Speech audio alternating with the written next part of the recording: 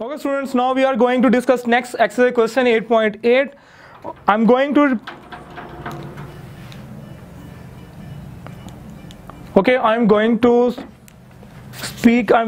read the statement of this question. When two notes of frequencies f1 and f2 are sounded together, beats are formed. It will be f1 is greater than f2. What will be the frequency of the beats? I repeat, when two notes of frequencies f1 and f2 are sounded together, beats are formed. If f1 frequency of first sounding body is greater than f2 frequency of the second sounding body, what will be the frequency of beats? Here we have give options like f1 plus f2. Here condition is given f1 is greater than f2.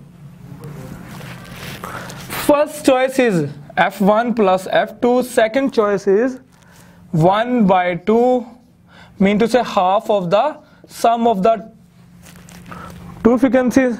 Third is the difference of the frequency first to second, and fourth is the half of the difference of the frequency f1 or f2. Okay students, this is about the number of beats, and here two notes of frequency f1 to sounded together, beats are formed. We know that beats are formed when the differences between two sounding bodies frequencies like this.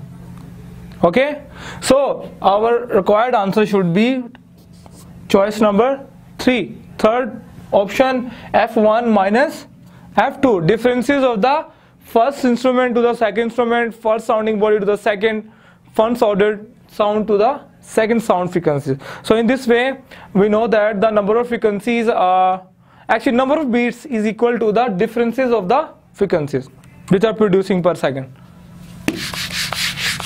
Now we are going to discuss next question, which is 8.9. Okay students, now we are going to discuss next question. The statement of this question is, as a result of distant explosion, an observer senses a ground tremor, and then here's the explosion. Explain the time difference. I repeat, as a result of the distant explosion, an observer senses a ground tremor, and then here's the explosion. Explain the time differences.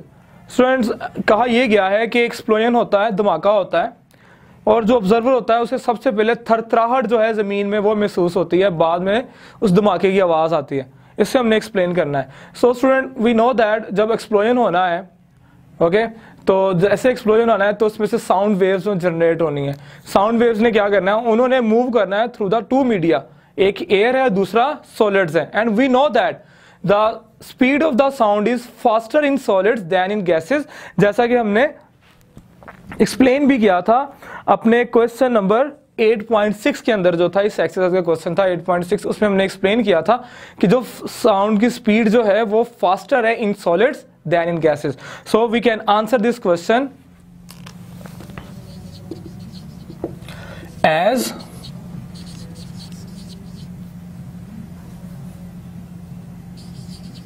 explosion occurred,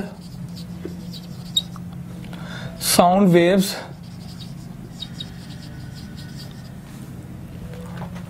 travel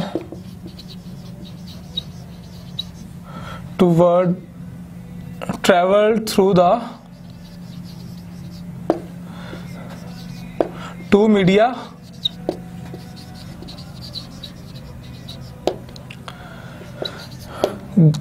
solids and gases. Okay, two media, solids and gases. And we know that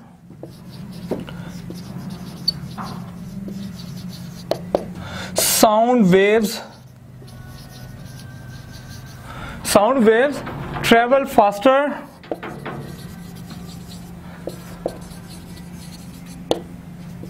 in solids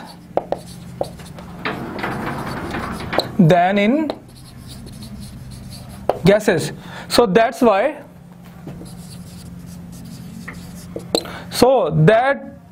why an observer, so that's why an observer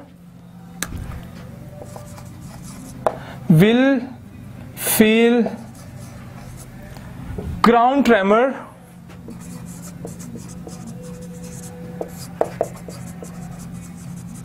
first, then will hear explosion. Okay students, we can write the answer of this question as explosion occurred, sound waves travel through the two media, solids and gases, and we know that sound waves travel faster in solids than in gases, so an observer will feel ground tremor first, then will hear the explosion. Okay students, now we are going to discuss next exercise question 8.10. Explain why sound travel faster in warm air than in cold air. I repeat, explain why sound travels faster in warm air than in cold air. Okay student, answer of this question can be written as according to the equation we know that speed of sound is equal to gamma p over rho. Okay, we have studied the limitation of the speed because we studied that the speed of the sound does not depend upon the pressure. Okay, so speed of the sound is inversely proportional to the 1 over root of the density, and we know that the density of the gases is lesser than the density of the solids. And in another way, we know that when the particles of the gases are closer, like in winters, actually they are not closer so much in winter.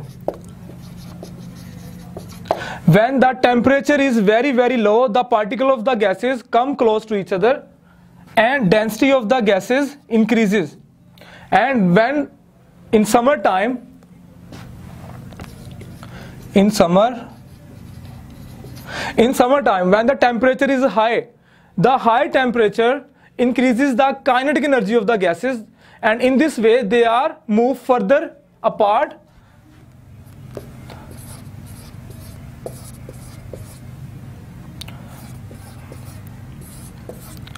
and the density of the gases becomes less, decreases in the summer because of the temperature. Less temperature, high temperature, and we know that the density is inversely proportional to the temperature. If high temperature, less the density, and less temperature, higher the density. So in summer the density of the gases becomes low, so if the density becomes low, speed of the sound becomes higher, and if the density of the gases will be large, and in this way the speed of the sound will be less in winters, because in winter the particle of the gases come close to each other, their kinetic energy becomes less, and in this way they come close to each other and the density of the gases increases. If the density of the gases increases, the speed will be less. So we can write this in answer: in winter density of gases low, so density of gases higher, so V is less, and in summer density of gases is low, so speed V is high. And you can also use your own words to explain this answer. Okay student, now we are going to discuss next exercise question: how should a sound source move with respect to an observer so that the frequency of its sound does not change? I repeat, how should a sound move with respect to an observer so that the frequency of its sound does not change. Okay student, the frequency, apparent change in the frequency we have discussed in our Doppler's effect. Doppler's effect. Doppler effect, which discuss about the apparent change in the frequency depending upon the relative motion of the source and observer. As here inquired us, how should sound source move with respect to the observer? So answer of this question is, if sound source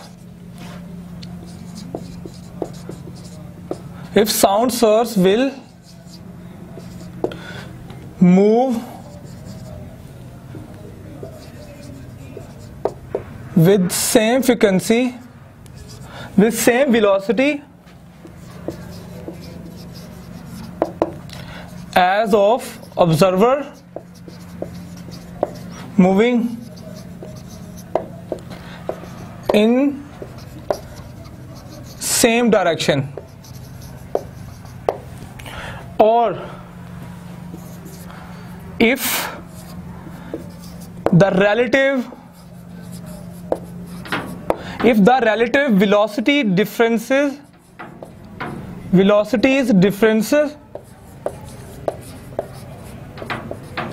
if the relative velocity difference is 0, then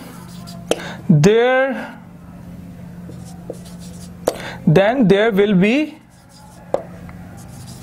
no change